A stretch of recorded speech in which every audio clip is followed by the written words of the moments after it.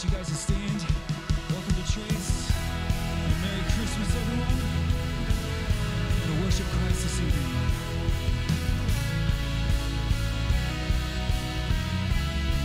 Come on, sing joy to the world. Joy to the world. The Lord is come. Let receive her King. Let every heart prepare him room. And heaven and nature sing.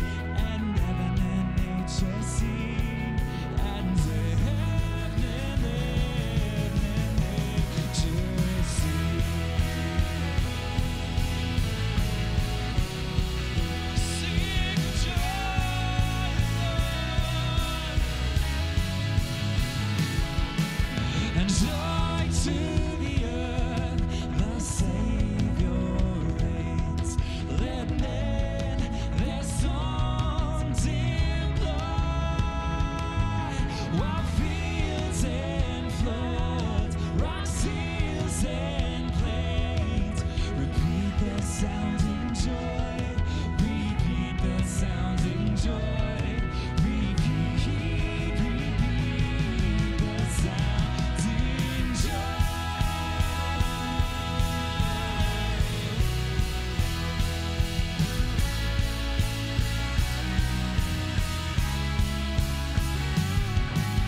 And no more let sins and sorrows grow. No thorns infest the ground. He comes to make his blessings flow. Far as the curse is found, far as the curse is found, far as the curse is found.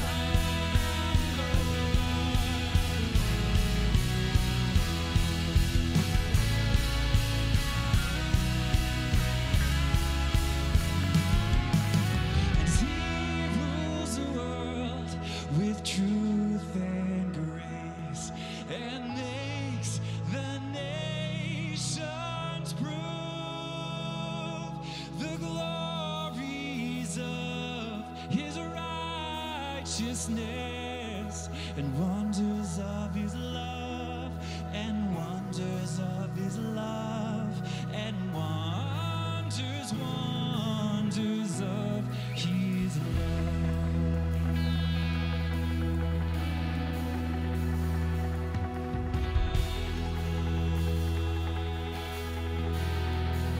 Sing, he rules. He rules the world with truth and grace, and makes the nations prove the glories of his righteousness, and wonders of his love, and wonders of his love, and wonders, wonders of his love. His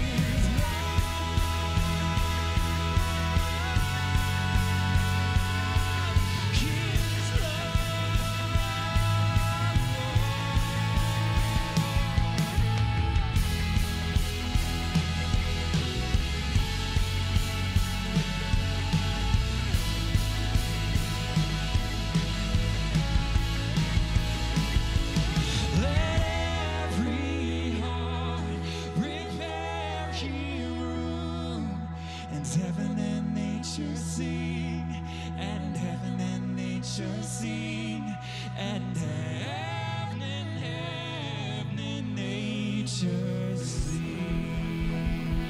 Oh, would you put your hands together and just give him praise? Amen.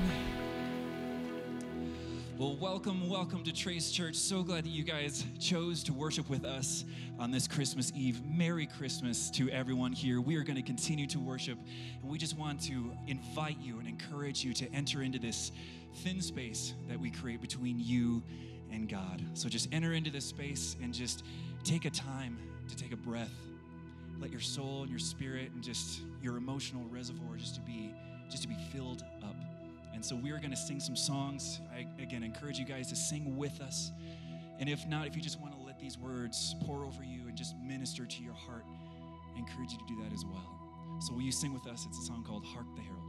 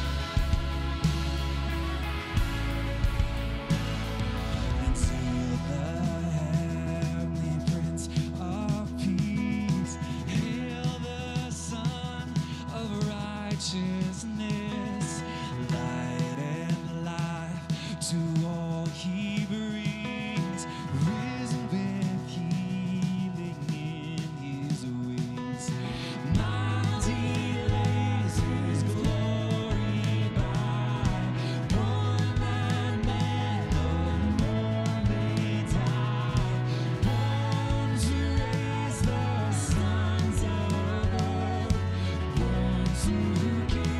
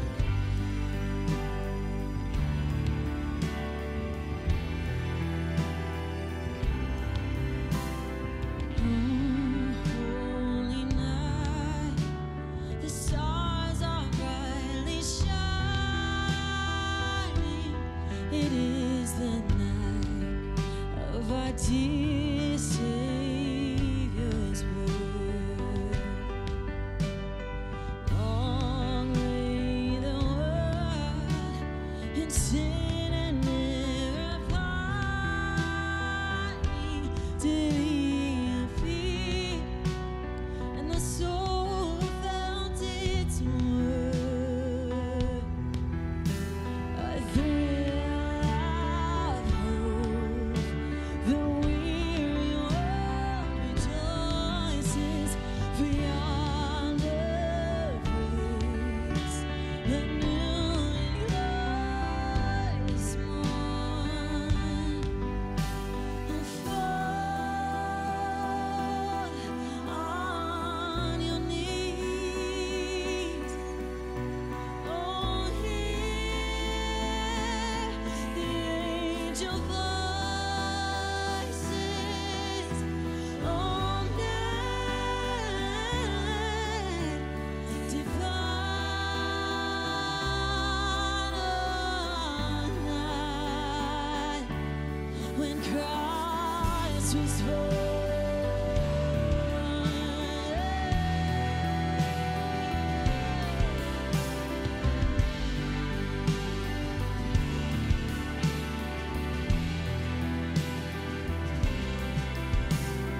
Truly, He taught us to love one another.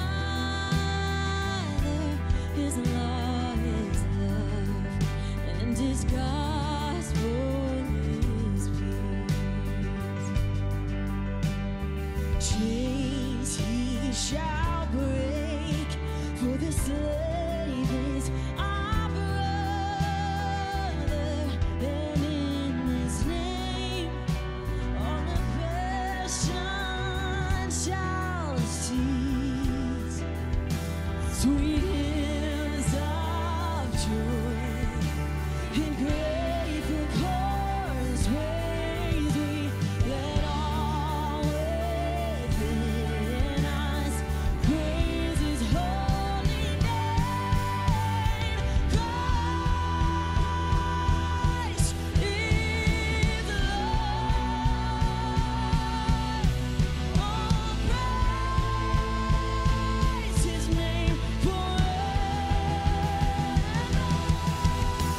His power and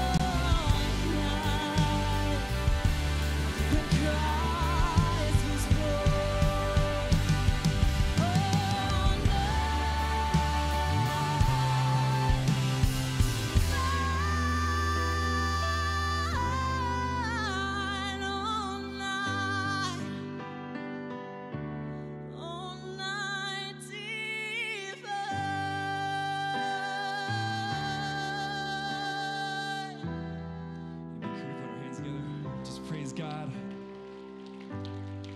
Oh, what a great time. What a great evening it's been just worshiping with you guys here in the room. I've missed it, and I sure hope you have too. Will you pray with me this evening? Father, we thank you for that holy night, that day when Jesus humbled himself as a child and entered this world to live a life grow up to be a man, to be obedient on a cross, but then overcome sin and overcome death, to be risen again for us.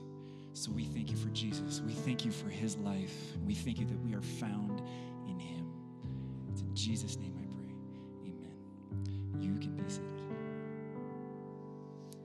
Oh, Trace, that was a holy moment for me. I don't know if you experienced that too, but I believe that there are spaces in this evening where you will be able to experience holy moments throughout our worshiping together. If you're a guest with us today, please know that we are so thrilled that you chose to spend part of your Christmas Eve with us at Trace. Thank you for spending that time here. If you call Trace home, I want to remind you guys of our year-end giving. We were able to accomplish some really incredible things, even through a really crummy 2020, and that is because of your generosity. And we want to continue to do those things in 2021.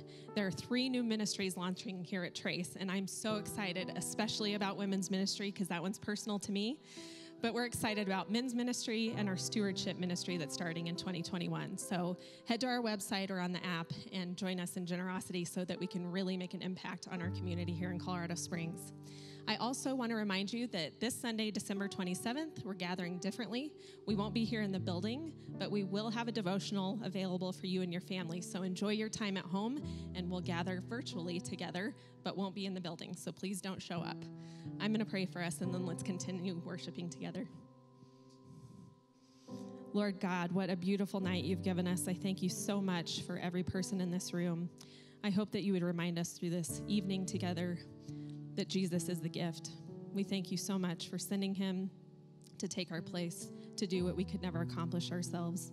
Lord, we love you. We pray all this in your name. Amen. Merry Christmas. Guys, I'm serious. I can't tell you how awesome it is to see your faces, the fact that you're in this room. I think it's something that we took for granted, amen? And so anybody else, can I just hear from you if you're excited to actually be in person and be here with us? Can I hear from you? Yeah. Honestly, leading up to today, we didn't know if this was going to happen. We didn't know if we were going to be able to have in-person services, and there's been a little bit of controversy even around churches that have decided to do in-person Christmas Eve services. And maybe you heard some churches or some church leaders that said, hey, you know what? We're going to exercise our First Amendment right, freedom of religion. And that's great if that's the position and posture that they want to take. But I need to let you know that's never been our posture. Like, our desire and our hope to have in-person gatherings is because we want to do everything in our power to point to hope. We want to do everything in our power to lead people to the cross, to allow you to have a moment with Jesus. And we know you can have that outside of here, but I believe there's something special about us gathering together. And if I can be honest with you, I did my best to try to greet every single one of you coming in today. And I remember asking one lady, I'm like, hey, how are you doing? And I think her answer probably speaks to why it's so important that we are together today. She said, I'm not sure. And I really appreciate that honesty, because I think that'd probably be echoed by more people than probably what you're willing to admit. How you doing? I'm not sure. And so maybe in a season where so many things have been taken away from us, in a season where there's been so much discouragement and despair, we wanted this to be something that you could depend on, because we're not gathered here today to celebrate a holiday. Listen to me, we're gathered here today to celebrate a promise given to us through the Christmas story. And so here's what I want to do. I know there's a lot of things that we could probably put on a list of things that have been taken away from us this year, things that we feel maybe have been a big discouragement. And I get it, we all have that list. But can I ask you just to set that aside briefly? Because we really do. I mean, it's been our prayer for you. It really has for several weeks now, that this would be a moment for you, a holy moment. If you go back and read through some of the Psalms, you'll find times where people feel closer to God in stillness, in silence. And so we're going to give you some of those moments today as well. But when we come back to the Christmas story, there is a specific agenda that I have today. I don't need a lot of words, and I don't need a lot of time. And I'm going to tell you what it is here in just a few moments. But before we get to it, I just want to pray. I want to pray that whatever you need from God right now, that He would give you a moment. He'd give you a word. He'd give you a sense of His presence, of hope, of grace. Whatever it is that you need. So I'm going to pray for that right now. I'm just going to ask that you pray with me. God, tonight, it feels different. It feels different than other Christmas Eve services. And so, Father, I know that there's a lot of different stories that are walking in through those doors today, and many of those stories probably do represent some discouragement and despair. And so, Father, I pray that you would use my words, but more importantly, you would just use your Holy Spirit to minister to people in here, God, that we would come back and we would find hope and reassurance and even restoration in the Christmas story. So, God, we invite you to do that. We pray this in Jesus' name. Everybody said, amen. Well, I'll be honest with you. I'll give you a moment of transparency really quick. Leading up to this particular service every single year, the Christmas Eve service, there starts to grow within me some tension and a little bit of anxiety even, because every year as preachers, and I've got a lot of preacher friends who would echo this, like we feel like we've got to preach the same message. It's the same story. I don't know if you know this, the Christmas story never changes, but we feel kind of some pressure that we want to preach it in a unique way. And so as this service kind of gets closer every year, I start to feel that tension. It's like, how am I going to communicate the same story in a different way? But here's something I would tell you. I didn't feel that tension this year. This year feels different. This Christmas, it feels different. And maybe I could illustrate it in a small way, in an elementary way, by asking you a question. Give me some crowd participation. How many of you either put out more Christmas lights this year or you put them out sooner? Just raise your hand. Let me get some crowd participation. You put more out or you put them out sooner? Yeah, many of you. Many of you. And why do I even bring that up? Because there's something about Christmas that creates within us an anticipation. We anticipate this moment in time, and I believe we anticipate this moment in time because there's something about the Christmas story that causes us to kind of remember something. It could be remember memories, it could be remember family, traditions, but it makes us go back even further and remember what God actually did for us by sending Jesus. And in that anticipation, I believe it causes us to want this moment to come sooner. And maybe that's why this particular Christmas, I don't know if I would necessarily say it's more special, but I do believe it's more important. This year threw a lot at us, guys.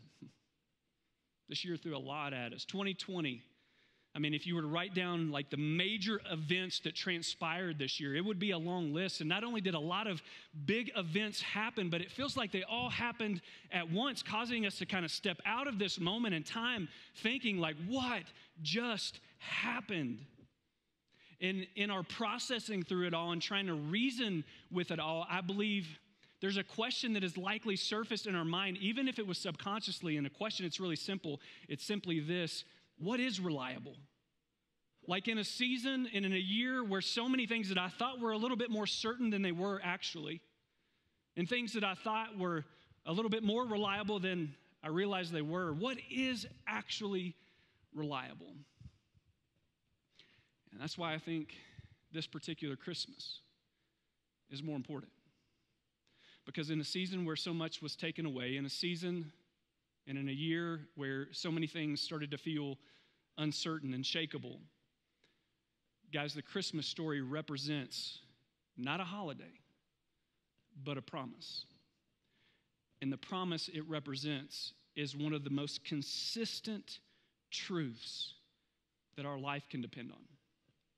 I can wrap it up in one word. More importantly, I can wrap it up in one name: Emmanuel. Emmanuel. That God, He's with us. No matter how dark the world around us feels.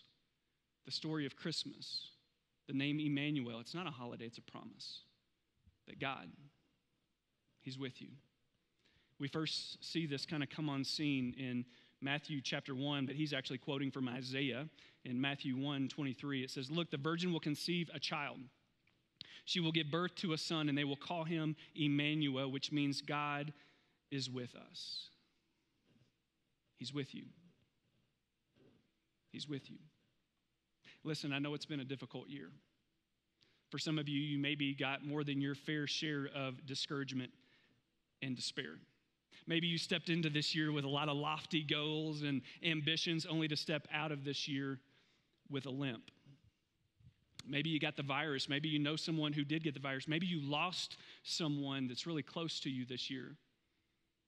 Maybe you felt forgotten. One of the reasons why we've been dropping these little guys, these are what we call our quarantine care kits. One of the reasons why we've been dropping these little guys on front porches across this city for the last 4 to 6 weeks is because we know it's a lot more than just a little bag of goodies.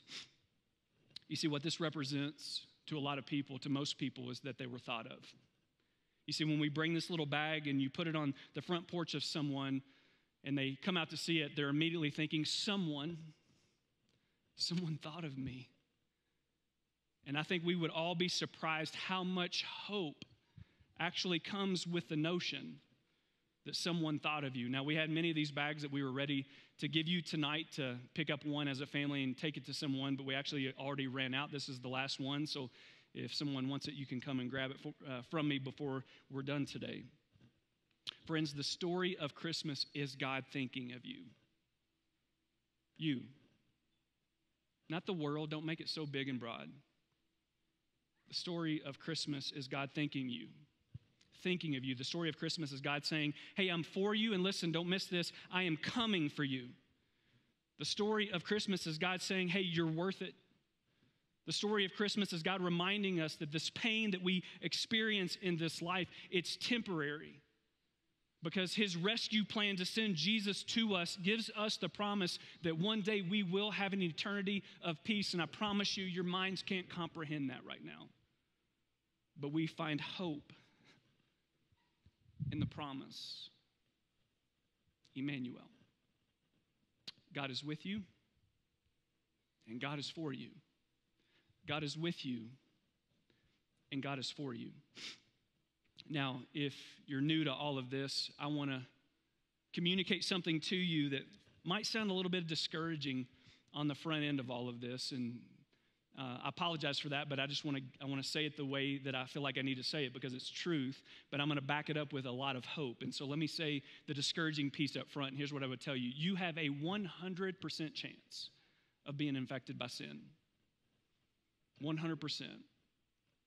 But through God's plan, Emmanuel, that he is for us and that he's with us, that God thought you were worth it enough that he sent his son to come. And because Jesus came to this earth and brought with him the promise of eternal life, you now have a 100% chance of receiving grace and forgiveness, but you have to invite him into your life.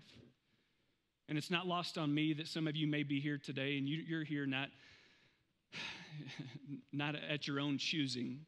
Maybe you're here because you felt guilted into it, or you're coming here to appease a family member. And if that's you, I'm not trying to make you uncomfortable.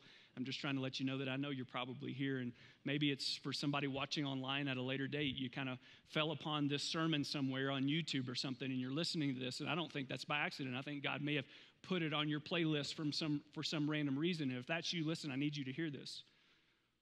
You are never too far gone. Listen, you are never too far gone to receive the grace of God. Let me say it differently.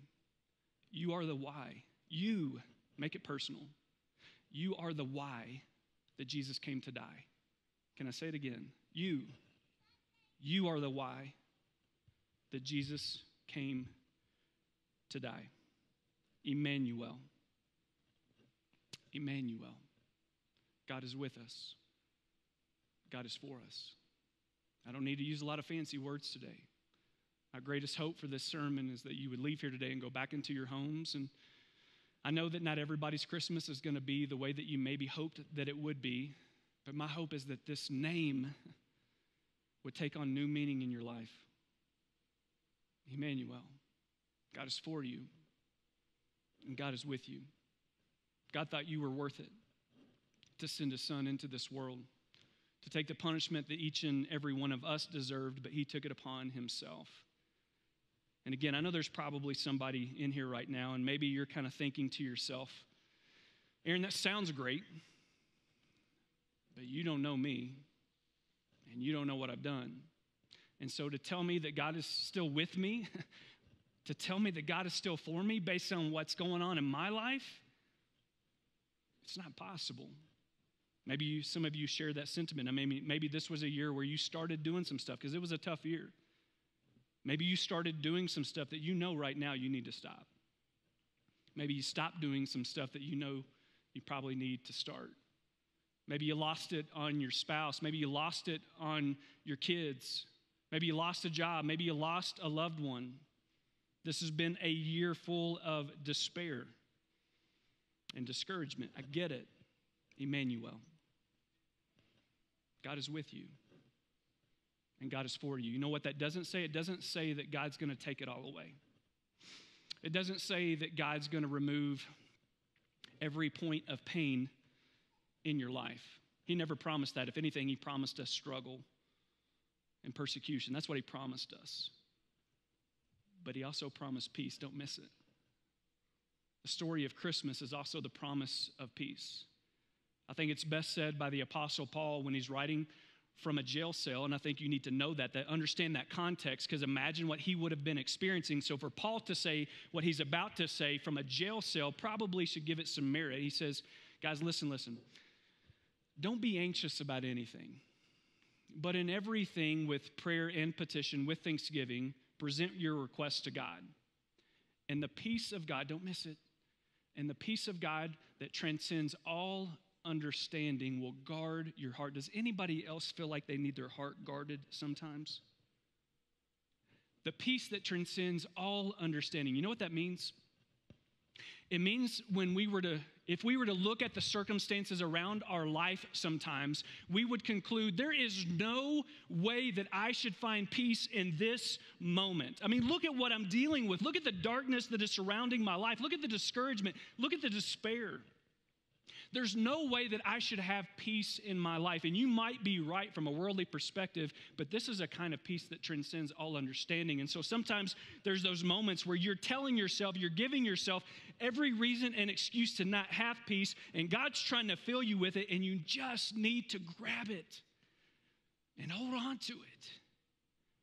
It's his promise. He didn't promise to take away your pain. That's not the story of Christmas. But he did promise that he's with you, that he's for you.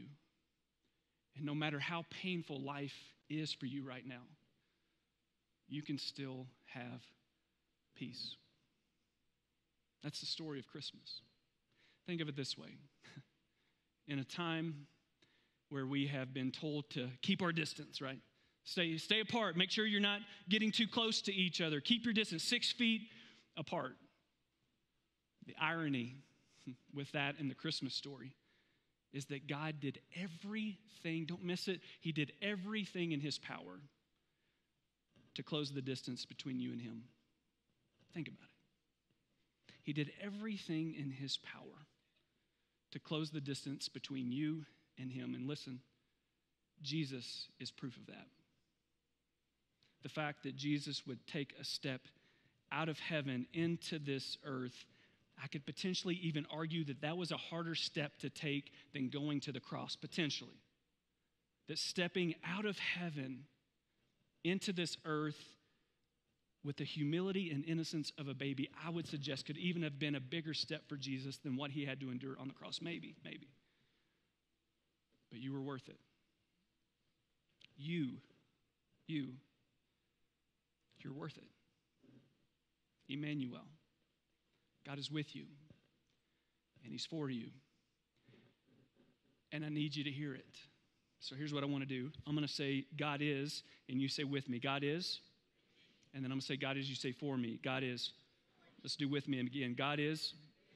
Say for me, and God is. Emmanuel. Emmanuel. The promise of Christmas. That our God, he's with you. And he's for you. I want to read to you a passage from the Gospel of John in the very beginning. And this necessarily isn't a Christmas passage, but if you listen to it, I think you'll actually see some Christmas components in this particular passage. It's probably one of my favorite passages. The team here would tell you every time I get up here on Sunday morning and we do a mic check, I quote this particular passage, and I want to read it to you right now. John says this, "In the beginning was the Word, and the Word was with God, and the Word was God. He was with God in the beginning. This is talking about Jesus. And through him, all things were made. Without him, nothing was made that has been made. Can you sit on that one for a second? Through him, all things were made. Without him, nothing was made that has been made. You know what that means? It means you were not made on accident. No one is accidentally falling through life right now. God created you on purpose and with a purpose. No matter how your story reads up until today. Can I say it again? No matter how your story reads up until today, that God created you on purpose and for a purpose. And nothing about your past, nothing in your rearview mirror dismisses you. Let me say it differently. You can never be too far gone to receive the grace of God. Emmanuel. You were worth it. God came for us. Think about it. God came for us. He came for us because he's for you and he's with you. In him was life, and that life was the light of all mankind. The light shines in the darkness, and the darkness has not overcome it. How are you? I'm not sure.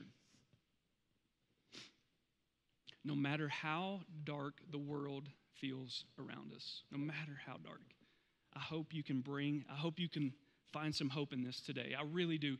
No matter how dark the world feels around you, it will never extinguish the light, period. No matter how dark. And I know for some of you, you're like, oh, Aaron, if you just knew what I was dealing with. I don't know, but I know where you're coming from. The darkness will never overcome the light. Emmanuel. God is with you, and God is for you. For those of us who follow Jesus, the Christmas season, when we celebrate the birth of Jesus, it's a grounding moment for us. It's a moment where we pause to reflect on the redemptive story of God. It begins with Jesus stepping out of heaven and taking on flesh. This is where we get this idea of the incarnation. And he begins his 33 years of life that will ultimately lead to his crucifixion and, more importantly, his resurrection. And every year we take this time to celebrate, to contemplate that Jesus came for us, and we revere him as our King. And today, we gather together, again, allow this to kind of soak in. We gather together with Christians all around the world. And we echo something that we already sang a little bit earlier today. And I'm not sure that this lyric that I'm about to share with you has ever been more true collectively for our lives up until this point in our life. A weary world rejoices. Why? Emmanuel. Our God, he came for us. He's with us. And he's for us. The true light that gives light to everyone was coming and has come into the world. Father, we pray that you would remind us today, this evening, this Christmas Eve, why we celebrate.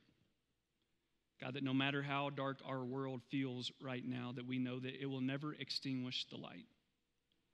In just a few moments, God, we're going to sing a song, I think, that reminds us of this probably better than anything else. And so as we light candles and as we sing together, God, would you remind us how much you loved us, that you sent your one and only Son. And if we'll just believe in him, we'll have everlasting life. God, would you continue to illuminate the light inside of us so that we can extend hope to others when life hurts. Pray this in Jesus' name. Amen.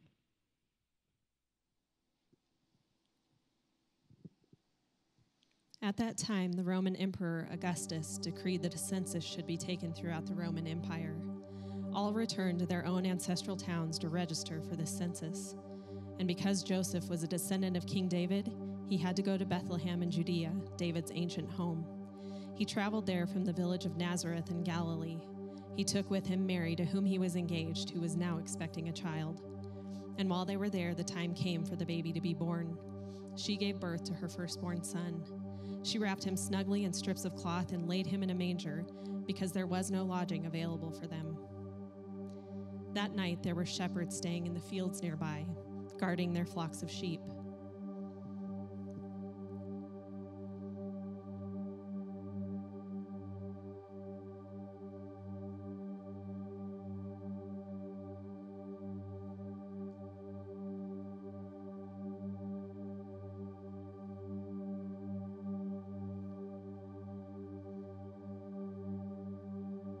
Suddenly an angel of the Lord appeared among them, and the radiance of the Lord's glory surrounded them. They were terrified, but the angel reassured them.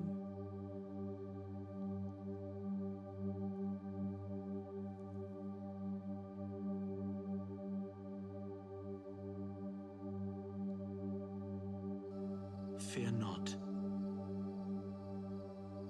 for behold, I bring you good tidings of great joy, which shall be to all people. For unto you is born this day in the city of David a Savior, which is Christ the Lord. And this shall be a sign unto you. Ye shall find the babe wrapped in swaddling clothes, lying in a manger.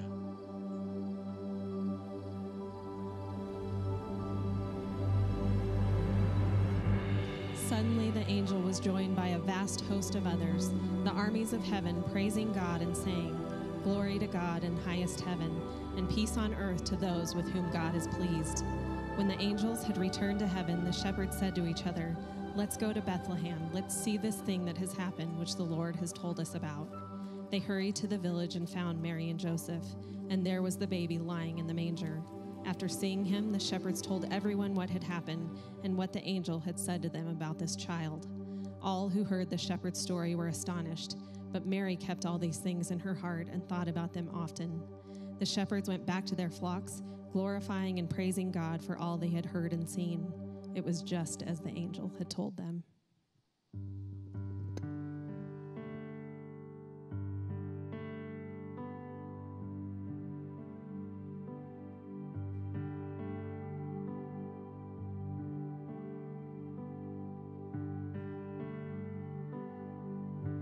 Would you stand and sing this last song?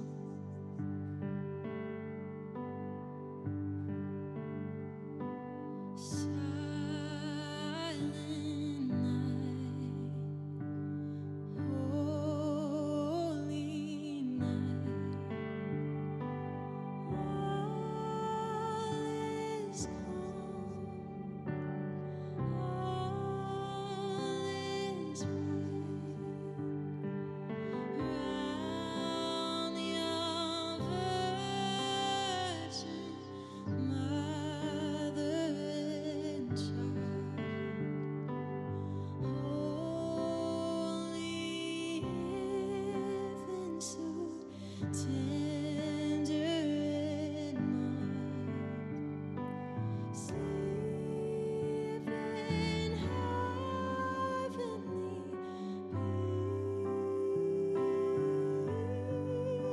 peace. Sleep in heavenly peace. Silent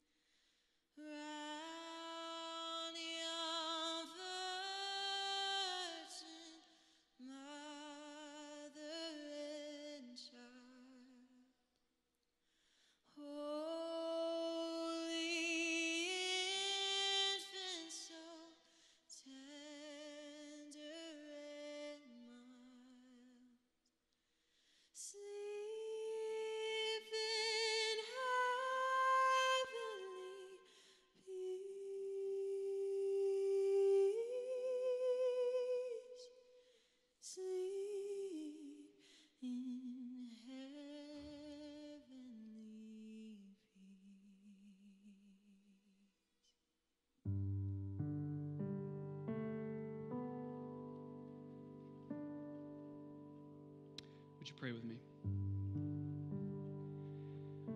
Father, our prayer is that this has been a moment, a thin space, where we feel your presence and we're reminded of your presence and reminded that the darkness will never overcome the light.